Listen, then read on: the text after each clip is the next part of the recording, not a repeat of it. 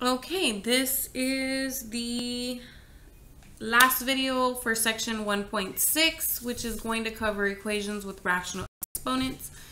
So first it says an equation with a rational exponent contains a variable or variable expression raised to an exponent that is a rational number. What does rational mean? Fraction, right? So here you have a variable raised to a fraction exponent. Here you have an expression raised to a fraction exponent. And the easiest way to explain how you solve these is you just use the reciprocal of that exponent on both sides. And then we're definitely going to be using our calculators to simplify that a little bit. Mommy, I got it. Okay, so here we have x to the 3 halves. So what I'm going to do is I'm going to take this side and I'm going to take this side and I'm going to raise it to the reciprocal. Flip this over to the 2 over 3.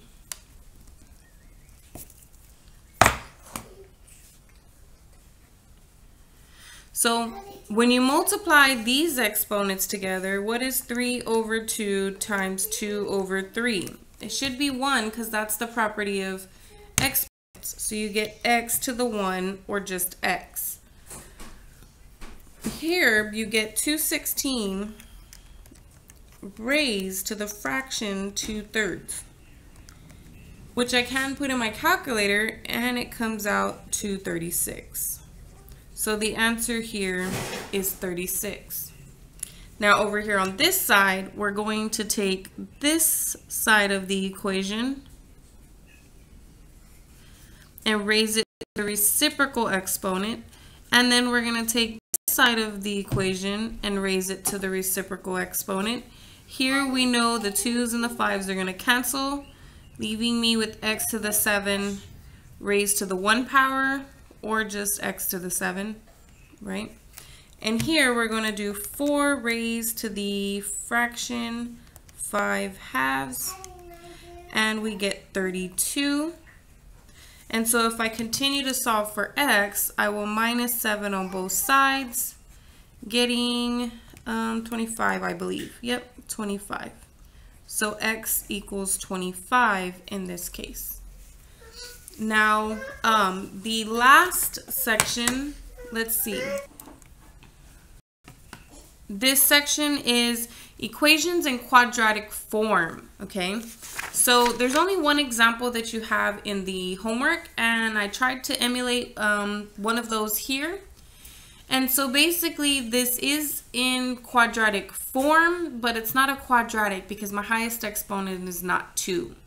So what you do is you say, it's kind of like substitution, okay?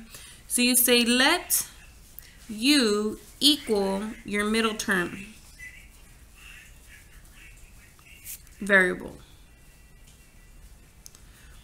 or variable expression, but in this case it's just a variable.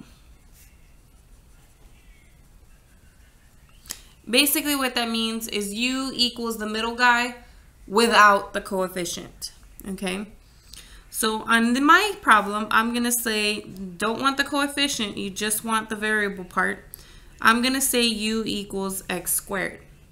Well, guess what? If I square both sides of this equation, I get that u squared equals x to the 4th. How about that? So then I'm going to substitute these values into my original equation. So instead of 6x to the 4th, I'm going to write 6u squared because x to the 4th is equivalent to u squared.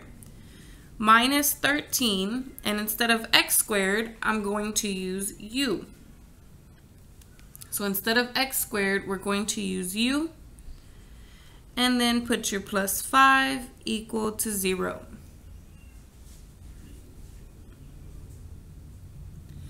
And then now we can solve this using the quadratic formula. So we get u equals negative 13 plus or minus negative 13 squared minus 4ac all over 2 times A.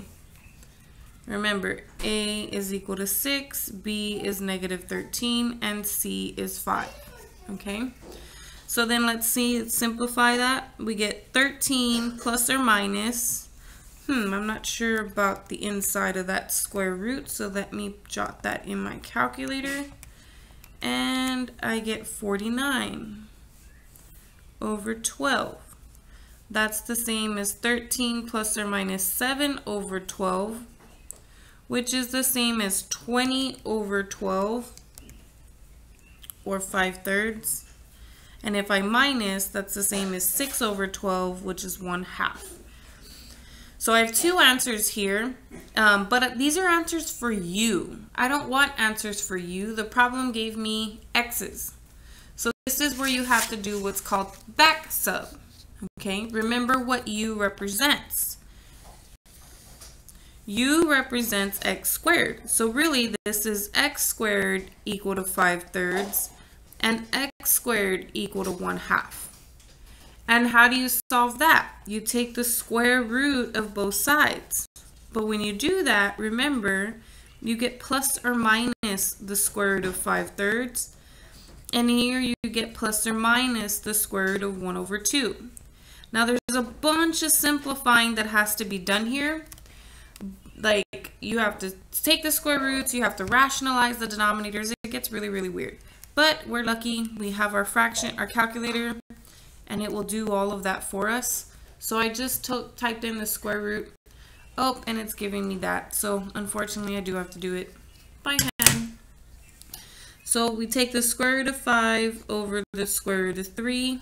Maybe the calculator will do it then. Let me see. Square root of 5 over square root of 3. Ah, yes, it does rationalize it as long as you enter it in separately. So I do get x equals plus or minus the square root of 15 over 3.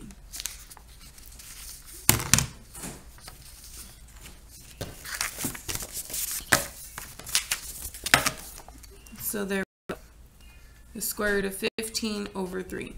Here, if I separate it, we get square root of 1 over square root of 2.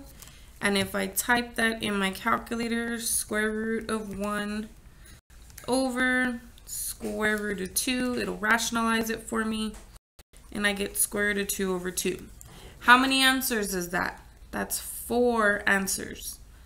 Positive square root of 15 over 3, negative square root of 15 over 3, positive square root of 2 over 2, and negative square root of 2 over 2. And since it's a fourth power problem, it makes sense that we would have 4 solutions here. Okay, so I just wanted you to have an example of one that worked that way. You will see an example very similar to this in the homework. Hopefully this example helps you to navigate through that problem. You could also click on view an example option or view the textbook inside MyMathLab itself. So you can see some more examples in case they have different numbers. You can see what happens with each of the different cases. But that's it for 1.6. We are all done with our second section. We've got 3 more for the week. Actually, no, for this week. We're all done with the third section, actually. Third section for week 1. We've got 2 more sections left. Whew, and then we're done with week 1's material. So hang in there, keep crunching out that homework assignments. We'll get there, we'll get through this class. I know it's a lot for 3 weeks, but you can do it, we can do it, and we'll get there.